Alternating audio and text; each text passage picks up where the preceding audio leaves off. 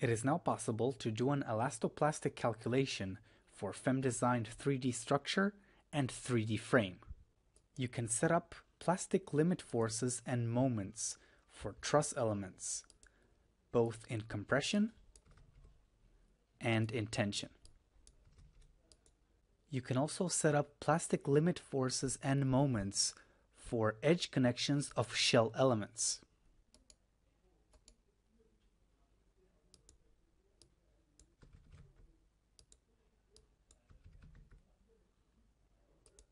And for supports.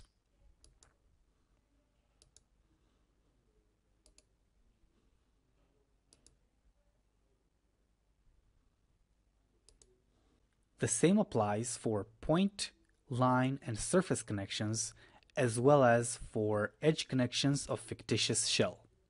When performing an analysis, you need to set up the calculation and consider plastic behavior of structural elements.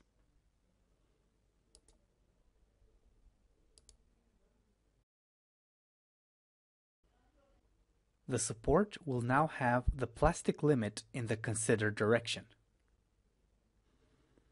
The same applies for the connection force results.